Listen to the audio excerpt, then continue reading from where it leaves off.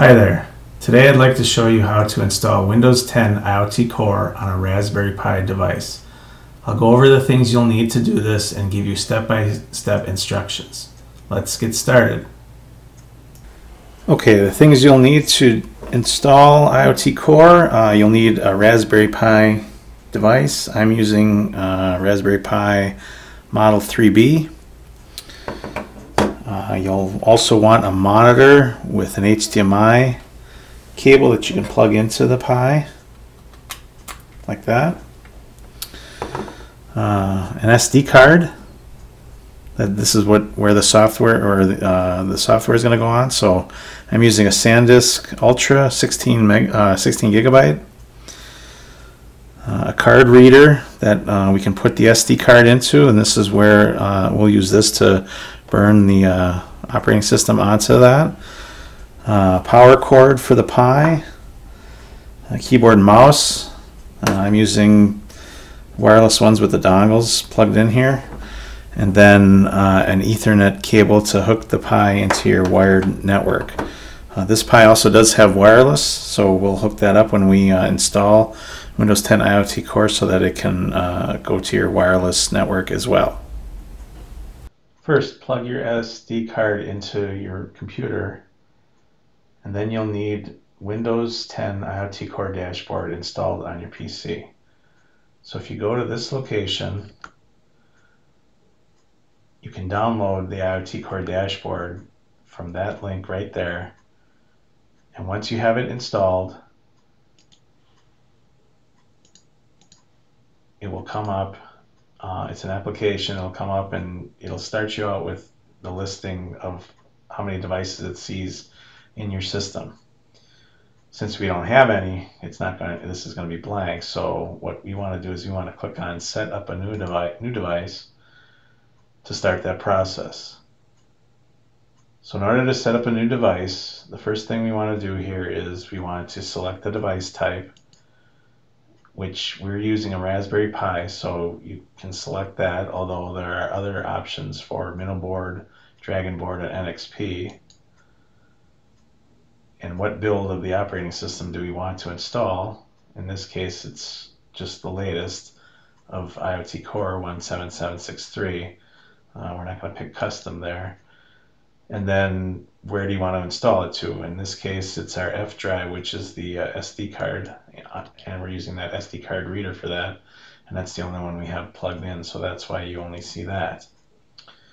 The device name defaults to MinWinPC, so you can change that if you want it to be named something else, and then it will need an administrative password, so you can type in what you'd like there.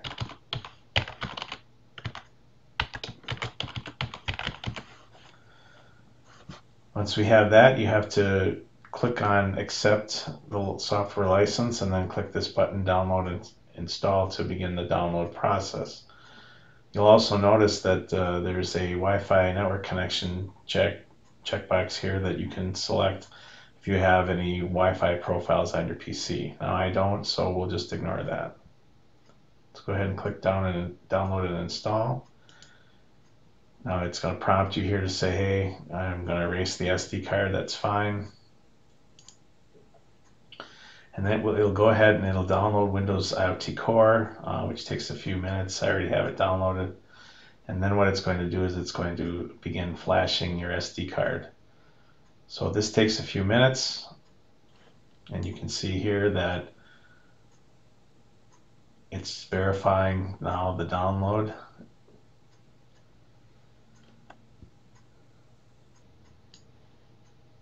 Once it finishes that, then it now will apply the image and is actually flashing to your SD card.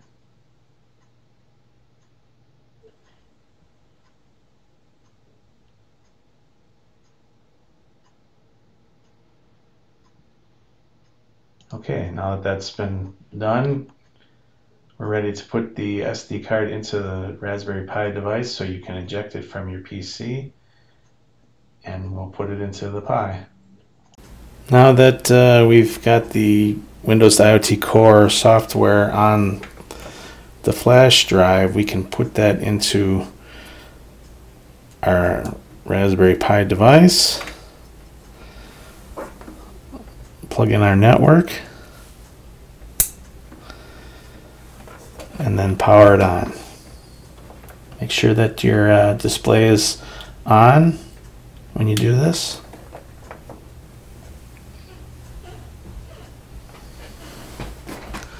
And you can see that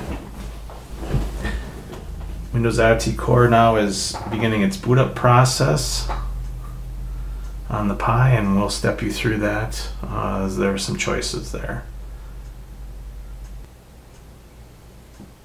Okay, so you'll see once you boot up the Pi for the first time and it goes through its loading screens, Windows IoT Core comes to its first configuration screen. It's asking you to select a language. So we're just going to keep it at English. Hit next. Now it's going to ask some questions about what kind of information you want to send, basic or full. I always pick basic.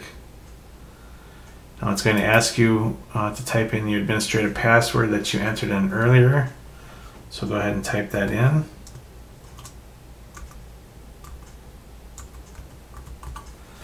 And then click sign in. And then hit next.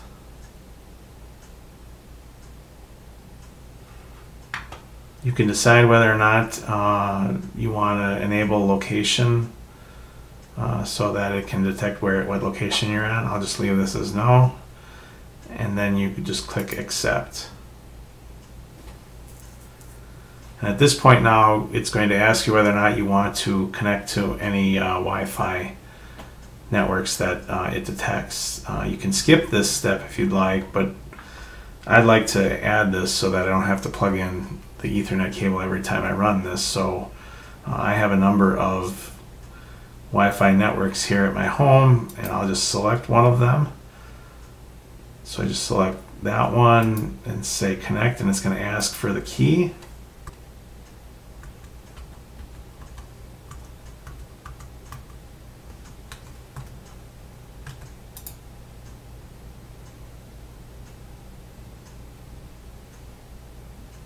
And then once it connects, it goes on to the next screen.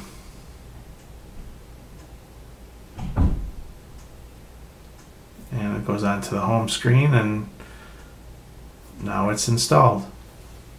So after you install and configure IoT Core on the actual device and run through those configuration steps, you can come back here to Windows Core IoT Core dashboard and verify that it sees your device. So you can see here under My Devices, it actually sees the device that it just created. So we can double click on this and it will give me a page here that will allow me to change the name of the device, or if I want to configure other things on that device, I can open open Windows Device Portal in a browser. So if I click on this, it'll take me to this page that allows me to set up things like I can change my password, I can change my device name, set the time zone, and there's all sorts of things on the left here for debugging what apps are actually on the device, setting up and configuring a TPM, Windows Update, and so on and so forth. We're not going to go into these, that's out of the scope of this, but this is a nice page for you to administer your device from.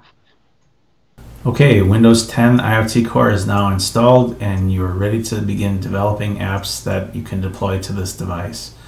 If you like this video, please like and subscribe or leave a comment below. Thank you.